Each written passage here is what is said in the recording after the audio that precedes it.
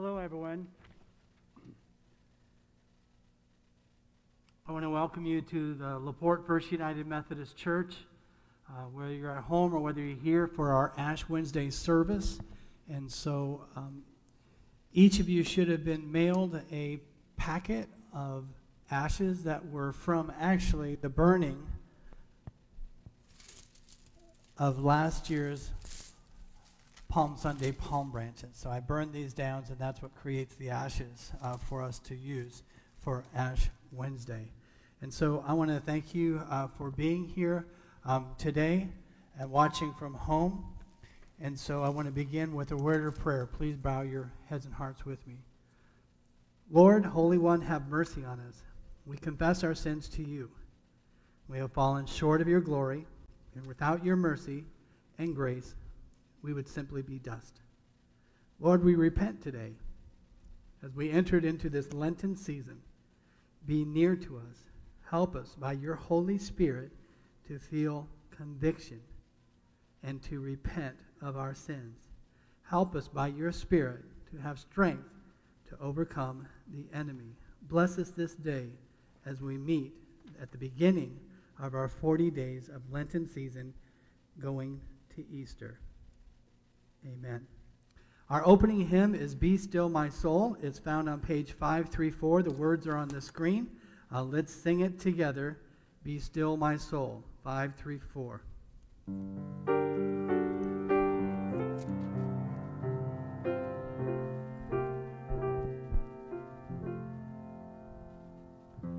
Be still my soul, the Lord is on your side.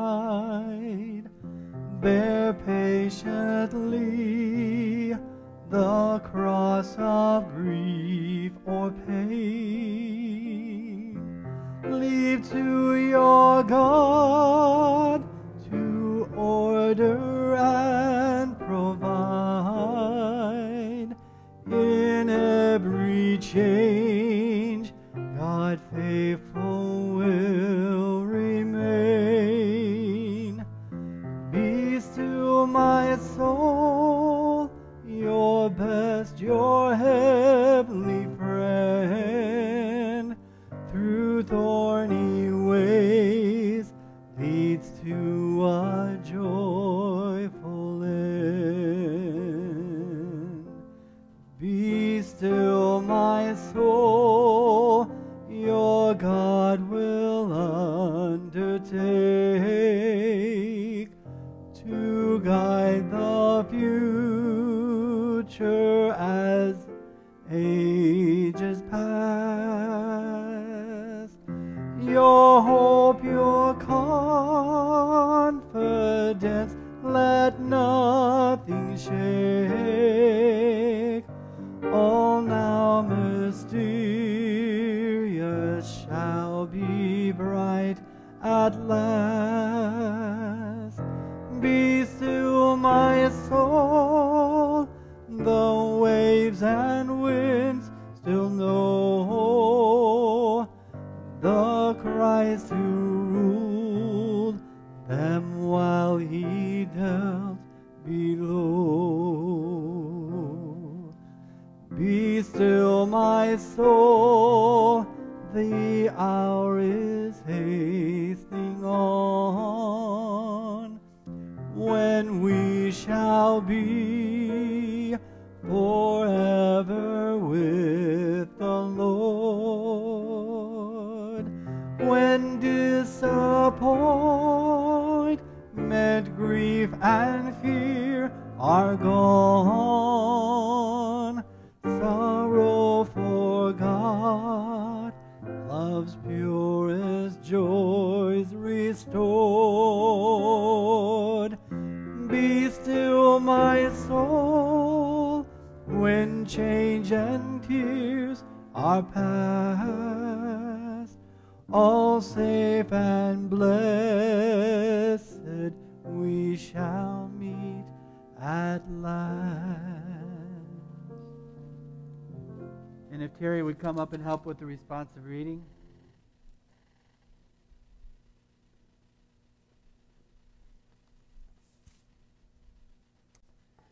I lift my eyes up to the hills. From whence does my help come from?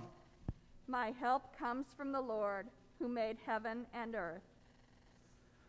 The Lord will not let your foot be moved. The Lord who keeps you will not slumber.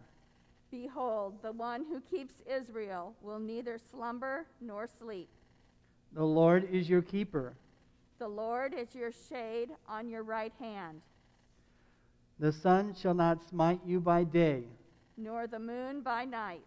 the Lord will keep you from all evil and will keep your life.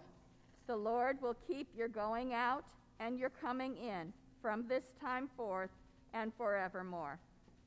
We will now have a special song by the praise team titled Cornerstone, and then Lexi will read the scripture for this evening.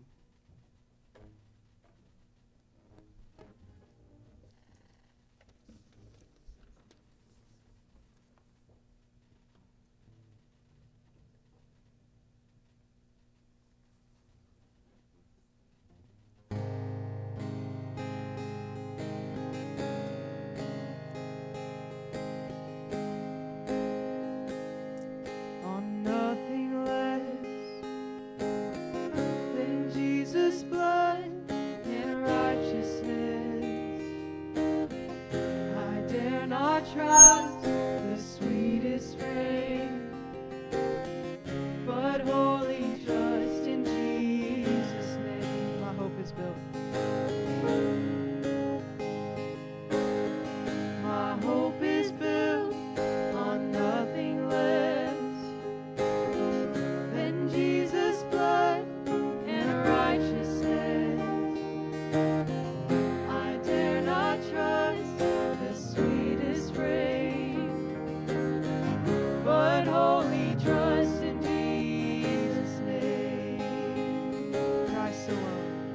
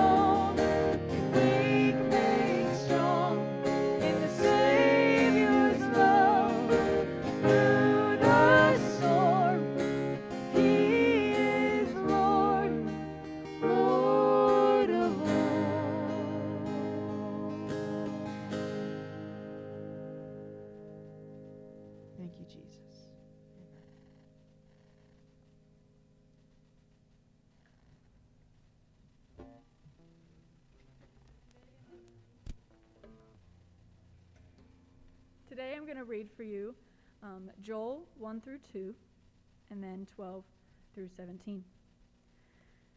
Blow the trumpet in Zion and sound the alarm on my holy hill. Let all who live in the land tremble, for the day of the Lord is coming. It is close at hand, a day of darkness and gloom, a day of clouds and blackness. Like a dawn spreading across the mountains, a large and mighty army comes, such as never was in ancient times, nor ever will be in ancient ages to come.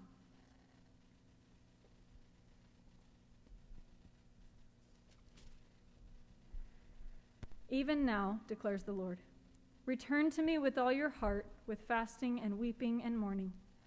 Rend your heart and not your garments. Return to the Lord your God, for he is gracious and compassionate, slow to anger and abounding in love, and he relents from sending calamity. Who knows? He may turn and relent and leave behind a blessing, grain offerings and drink offerings for the Lord your God. Blow the trumpet in Zion, declare a holy fast, and call a sacred assembly. Gather the people, consecrate the assembly, and bring together the elders, gather the children, those nursing at the breast, and let the bridegroom leave his room, and the bride her chamber. Let the priests who minister before the Lord weep between the portico and the altar, and let them say, spare your people, Lord. Do not make your inheritance an object of scorn, a byword among the nations. Why should they say among the peoples, where is their God?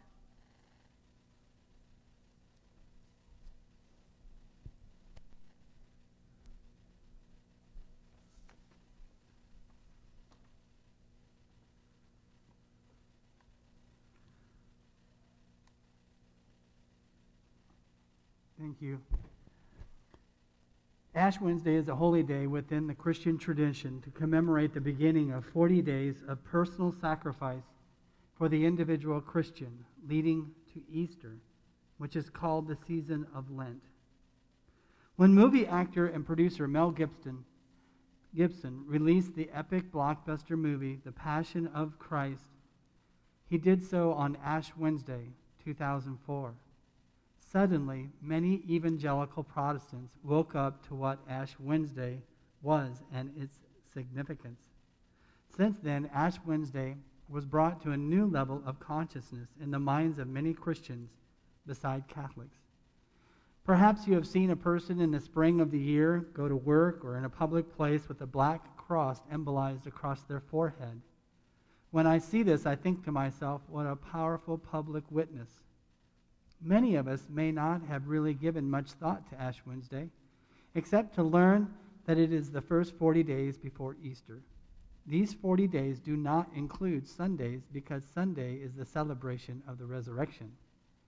When early Christians extended a call for prayer for fasting for 40 days to consider Christ's atoning sacrifice for our sins upon the cross, Sunday celebrations, the day Christ arose, was not a part of Lent.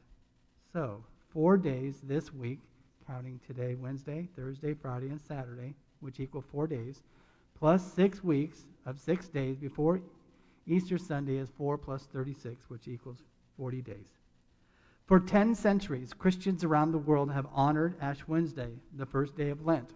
So, as we come together today to do the same, we're now part of that long processions of Christians who have stopped their lives to commemorate and kick off 40 days that anticipate Good Friday and Easter. Nowhere in the Bible are we commanded to observe Ash Wednesday as a holy day, nor are we commanded to observe Christmas or Easter as holy days. Yet as Christians, disciples, and followers of Christ, we choose to stop and to consider Jesus' ownership of our lives, and how we can draw closer to the heart of God. Coming here to deliver your soul to God can only enrich and inspire you to live for Christ deeper. There is nothing in the evening news or TV shows that you're missing tonight that could add to the inner peace and strength that God will give you by worshiping here in the Spirit and in truth. Even if you are at home and not at church during the coronavirus pandemic, God will draw close to you. In the Old Testament times, in the earliest centuries of the Christian faith, Christians who repented of their sin had ashes sprinkled on their bodies as a sign of repentance. Even as Job repented in dust and ashes in Job 42:6, this is where we get the term sackcloth and ashes. Ashes were everywhere at that time. They cooked with wood. They heated themselves with wood. They made metal tools with burning wood. So the black dirtiness of ash was all around them. The sackcloth was a rough and itchy clothing material to wear. The sackcloth symbolized the uncomfortable nature of sin, and the ashes reminded us of the dirtiness of sin. Around the 10th century AD, all believers showed their need for repentance by having ashes placed on their forehead in the shape of a cross. It would be, of course, the Catholic Church that kept this tradition alive for the past 1,000 years. As Protestants, perhaps we've been too quick to cast off the Ash Wednesday tradition because we are wary of how easily rituals can become works that people misinterpret as steps towards salvation. How do we observe Ash Wednesday? Of course, we've talked about the ashes on the forehead to indicate that we're sinners in need of grace. However, we haven't mentioned the words repeated by what is called the imposition of the ashes. The words actually come from Genesis chapter 3, verse 19. And here's what it says. You are dust, and to dust you will return. I say this phrase every time I do a funeral. Humbling words to make you think of the brevity of your life, your purpose. You're here to glorify to God your life. In the 90th Psalm, the one Moses wrote, we find the words, so teach us to number our days that we may gain a heart of wisdom. So coming here should teach us to catch a glimpse of life for what it really is.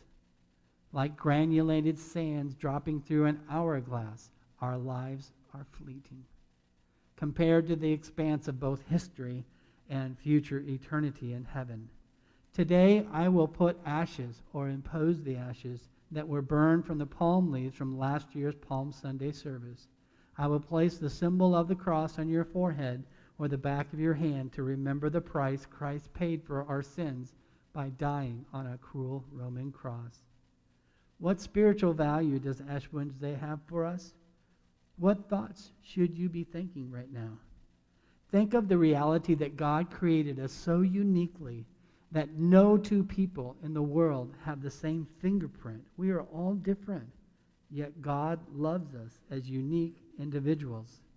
As individuals who have free will to choose good or evil, all of us have sinned against the very one who gave us life. The Bible says that all have sinned and fall short of the glory of God. There is not a person listening to my voice today that is without sin.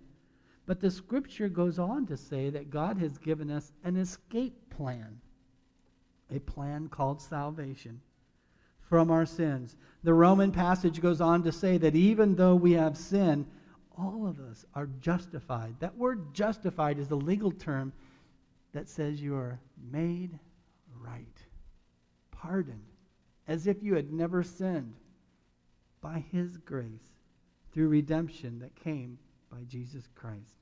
This is a free gift from God in Jesus Christ. Will you accept it today?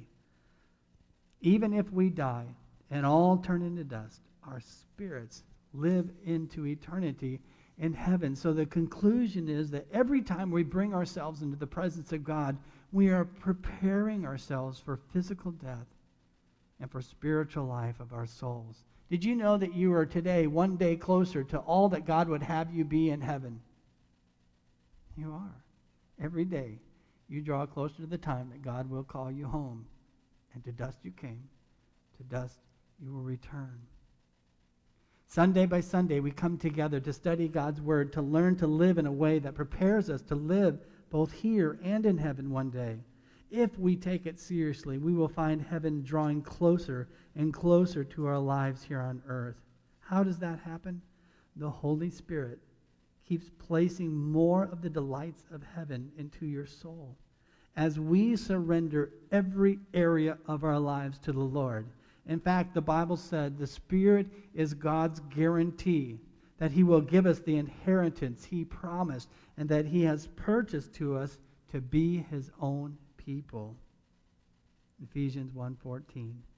Death is one of the inescapable facts of life for everyone. The reality is, as each person is destined to die once, after that comes the judgment. Hebrews 9:27. We need to tell people that Christ is in us and is our hope of glory, that we're forgiven sinners who live in this assurance of heaven. It's a fact that we face no judgment for the sin at death that brings us to the presence of God today. I will say two messages to you as I place the ashes on your forehead or your hand. From dust you came, to dust you will return one day. And the second, your sins are forgiven in Jesus' name. One is the reality of death. The second, the reality of new life in Christ. This is the gospel. This is the good news. We are all going to die, but because our sins are forgiven and because we are an Easter people, we know that eternity in heaven awaits us. You are but dust, and dust you shall return. The emotional result of this kind of thinking should not be depression or gloom. It's gratitude for each day of life God gives us. Every minute is precious when we realize how desperately we need God and how faithful God is to deliver us from all our fears, even fear of death. We can't help but offer our lives as a living sacrifice. When we come to grips with the shortness of our lives, we'll all want to do as much good as we can. Let us pray. Lord, thank you that Easter is coming. Death has no sting, no victory. Because of Jesus, glory and honor and praise to His name. Thank you for rescuing us. Help us to keep both the weight and the joy of this season in our hearts as we move through the next several weeks leading to Easter. Help us to bear the good fruit of your Spirit. Thank you that the ashes on our forehead do not symbolize our ultimate reality. From dust we might have been formed, but our bodies, our spirit, ourselves await a beautiful redemption and the restoration of all things in heaven. How long we await for that day. Let it come quickly, Lord Jesus. Amen. The ashes that I have prepared are in this little bowl, and I would like to pray over them. Almighty God, you have created us out of the dust of the earth. Grant that these ashes may be a sign of your mortality and penance, so that we may remember that only by your gracious gift we are giving everlasting life through Jesus Christ our Lord.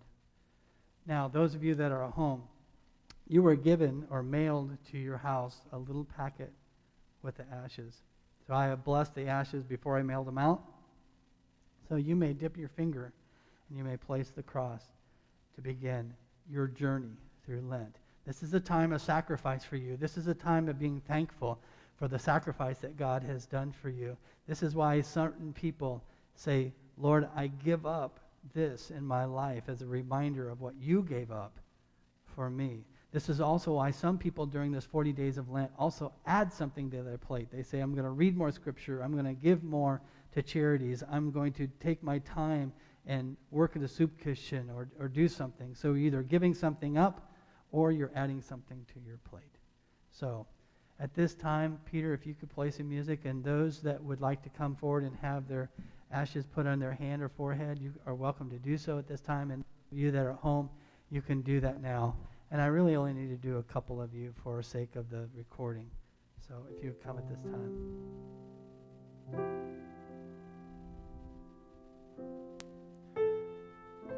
From dust you came, from dust you return. Your sins are forgiven in Jesus' name. God bless you.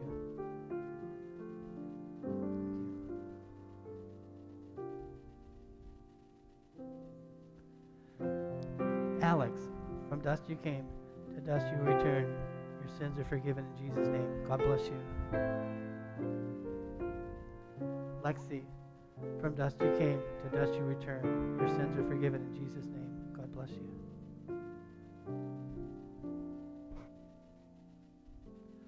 For those of you that are at home, thank you for participating. I want to encourage you to give something up, to read more, to perhaps read your Bible every day for the next 40 days leading to Easter. And so we begin the season of Lent. Our hymn of response is Be Thou My Vision on page 451. Let's sing it together. The words are also on the screen.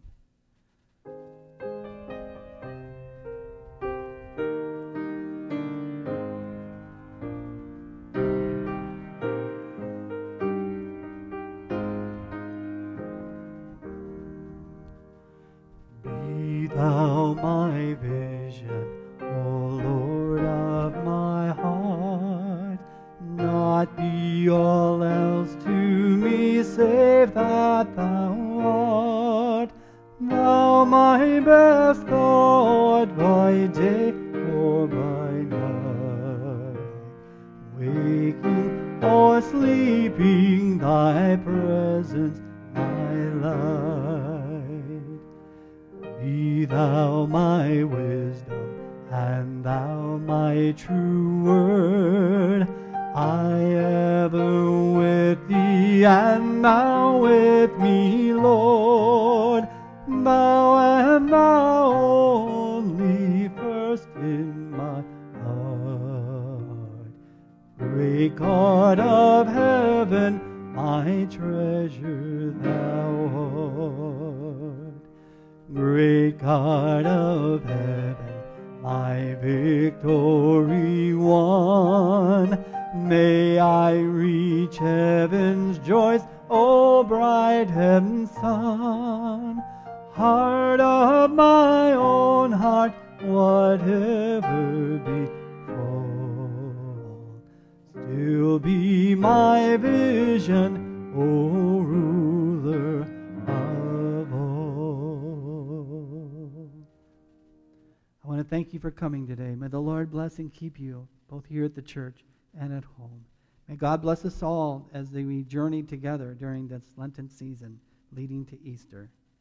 May it be a time that we draw close to you and you draw close to us. In the name of the Father, Son, and Holy Spirit. Amen. God bless. Thank you.